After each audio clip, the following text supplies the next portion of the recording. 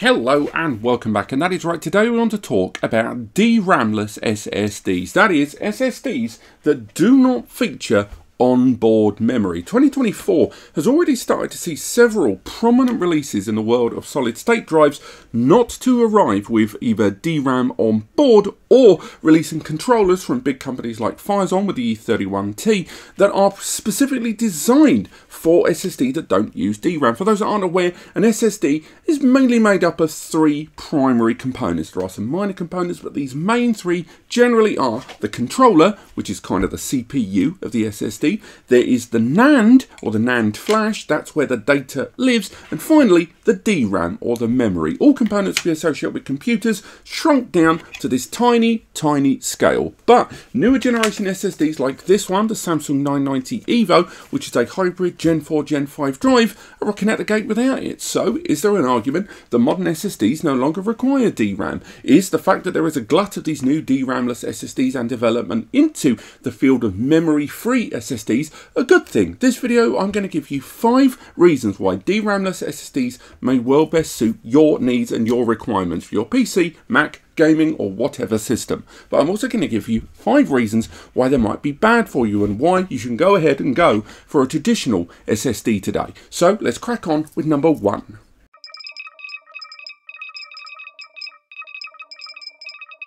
Come on, it was always going to be the big one, the price. DRAMless SSDs, with the exception of a very small number of enterprise-grade SSDs, are always lower in price than SSDs that have got DRAM on board. What do I mean by that? Well, when you look at brands like WD and their popular WD Black series, the WD Black SN850 or the SN850X are Gen 4 SSDs that have DRAM on board, and they arrive, the 1TB model for example is $84 right now at the time of recording. Now they also have a DRAMless WD Black drive as well, the SN7700, released I think 2/3 of the way through 2022. That one arrives right now at $69 per terabyte. The 1TB model has even seen several discounts over the last year, and the result is, once you spread that out into, say, Samsung's releases, when you go with some of the other names in the SSD sector using first or third party controllers, you find out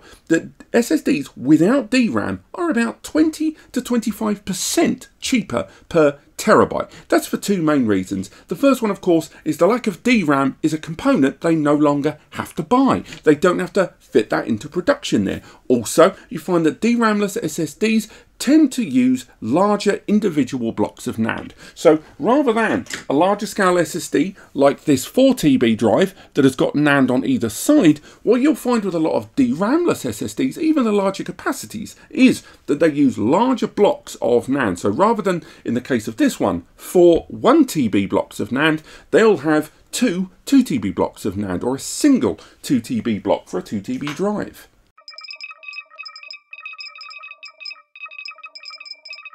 Fewer components, be they DRAM or any component, will always lead to power efficiency because you've got less components managing most of the tasks. And one of the ways in which SSDs are able, without DRAM on board, to maintain that performance is using something called HMB, Host Memory Buffer. This is a means with which the SSD can provision and reserve some of the memory that the host system, the PC or Mac system, it will reserve a little bit of that memory to be used as if it's the memory on the SSD. It's not as efficient, I would argue, in terms of overall performance for the SSD than having DRAM on board, but in terms of power efficiency, it's great because the system is already running power into that memory, and the small portion of memory that your SSD will reserve will make little to no difference in the grand scheme of things in terms of power efficiency. The overall power overhead of utilizing host memory buffer on the system's own memory is considerably more efficient than an SSD with its own memory on board in terms of power consumption.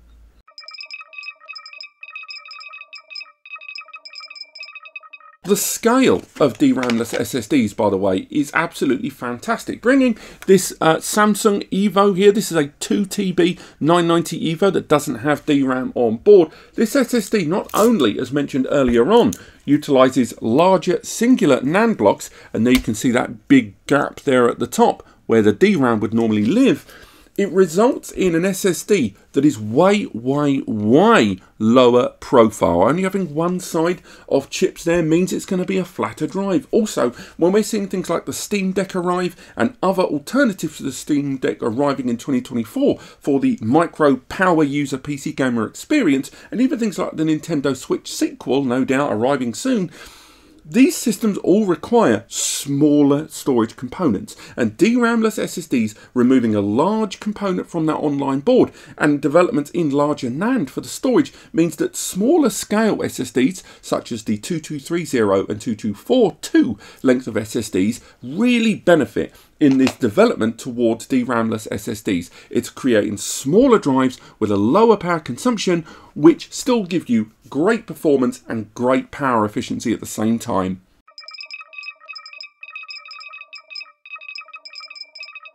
One of the biggest counter-arguments people have against DRAMless SSDs is to do with performance, but the reality is it's actually a great deal more nuanced than that. And indeed, with DRAMless SSDs, if you're prioritizing read performance, you're actually not going to be too bad off. Whenever you look at the performance numbers of SSDs that are DRAMless, again, your Samsung CWDs, your Seagates, your Toshibas, your Crucials, you look at all of those, the write performance, and we'll get onto that later on, is generally dwarfed by relatively good read performance. That's because read is just accessing what's on the drive. The controller is already managing the indexing there, and it's been pulled into the system memory with that host memory buffer.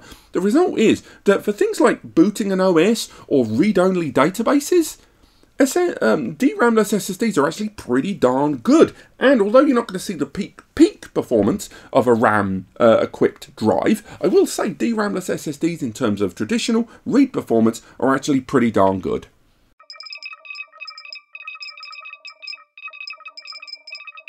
As overzealous as this point is, when it comes to security, there are going to be some users that take it this seriously. Now, when we look at a DRAMless SSD like this, yes, we know the NAND there, the NAND flash at the top, is where our data is being stored. We also know the RAM, random access memory, or we can call it DRAM here, generally, when you power off the system and you reboot the system, it flushes. The data's gone.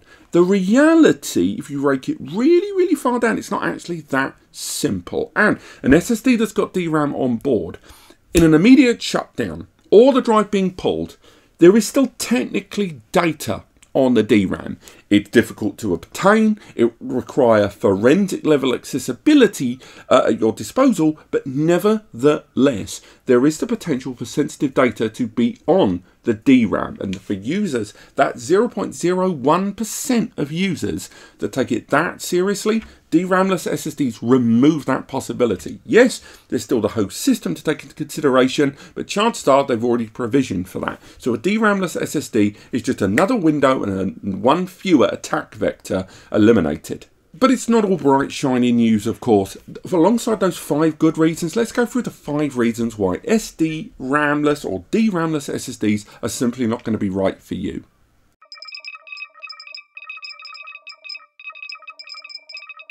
Realistically, the write performance on any DRAMless SSD is going to be substandard compared with any SSD that has memory on board. When you're writing to the drive, regardless of using Gen 3, Gen 4 or Gen 5 and the way that opens up the bandwidth, that is still a lot of data being handed to a relatively small device with a controller that needs to manage. And utilising host memory buffer still means that although it's useful to have the memory outside of the system in terms of power efficiency, write performance massively suffers, and you tend to find that DRAMless SSDs are sometimes 2/3 or even half the write performance of the exact same drive with the exact same components, but with DRAM on board. So if write performance is important to you, maybe give them a miss.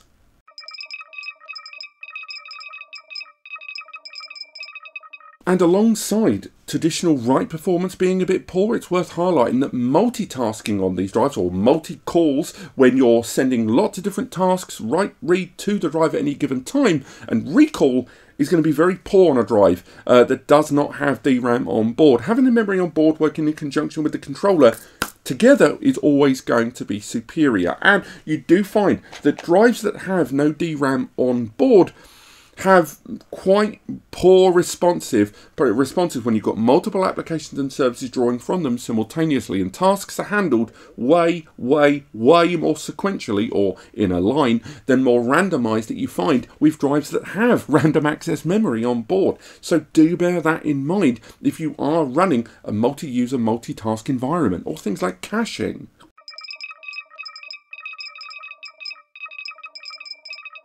Drilling a little deeper there into host memory buffer or HMB, it's worth highlighting that not all client systems that you're going to be installing this drive into support host memory buffer. Indeed, although a lot of Windows and Mac systems will use it, a lot of Linux systems will just not let it happen. You do need the drive to have a clear pathway to reserve that memory, and some OSs, some MOBOs, some architecture don't allow it, and therefore you might be using a drive that takes advantage of host memory buffer, provisioning the area of memory on the system to keep things moving, and the drive simply does not have the access, or the client system you're utilizing, like a PlayStation 5, does not even have the protocol to speak the language to provide that memory.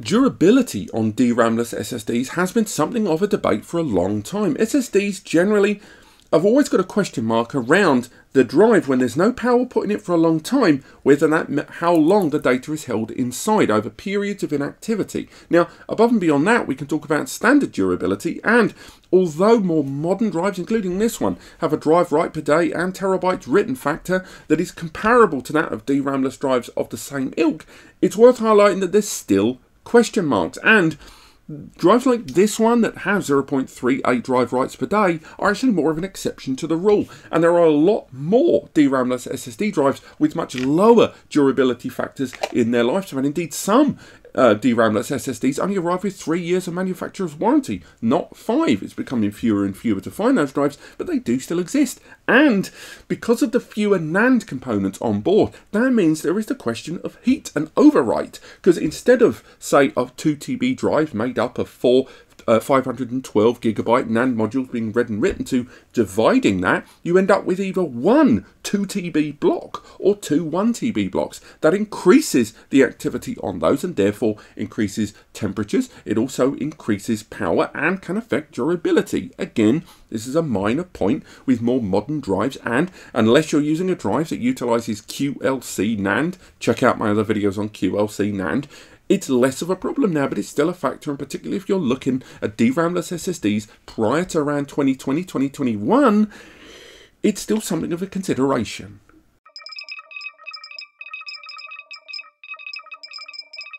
Those weakened write speed, those bad multitasking elements that I mentioned earlier on that are kind of part and parcel with DRAMless SSDs all add up to one killer bottleneck factor known as oversaturation. Oversaturation is when there's just too much data going to a drive to handle. And even though we're seeing Gen 5 drives like this Samsung 990 EVO with a Gen 5 controller and that fires on E31T controller, we've already started seeing appearing on things like the Team Group or the Patriot DRAMless Gen 5 SSD. These are still drives that are going to be subject to oversaturation because not having that DRAM on board means the drive has very limited spec with how much it can do at any given time and the overarching write to the drive. And that oversaturation means that although it has reported performance numbers 4,000, 5,000, even 6,000 in some cases, bear in mind that the sustained performance of that number will dip quite rapidly, particularly with high volume, low frequency, or vice versa in fact. Indeed, except for traditional read-write operations, oversaturation is something a lot of DRAMless drive users are going to have to, be prepared to suffer. And ultimately, the larger your overflow of data and operation to this drive is, the more likely it is that you need DRAM on the drive and not be overly reliant on host memory buffer and a drive that doesn't have the components on board. But this has been the advantages and disadvantages of DRAMless SSDs. Let me know if this helped you, and of course we've already done reviews on a bunch of them, like this one we've mentioned, that 990 EVO and the WD Black SN7700. They should be linked in the description. But apart from that, thank you so much for watching. Free advice on the NAScompares section right inside of every single page, along with the NAS Builder too. Use our Discord, use our Ask.NAScompares forum for community support, use our Ko-Fi or Coffee or Patreon if you need further support as well. And if you need expedited support or a Zoom consultation with your setup. Those options are present on Ko-Fi too. But apart from that, I will see you next time.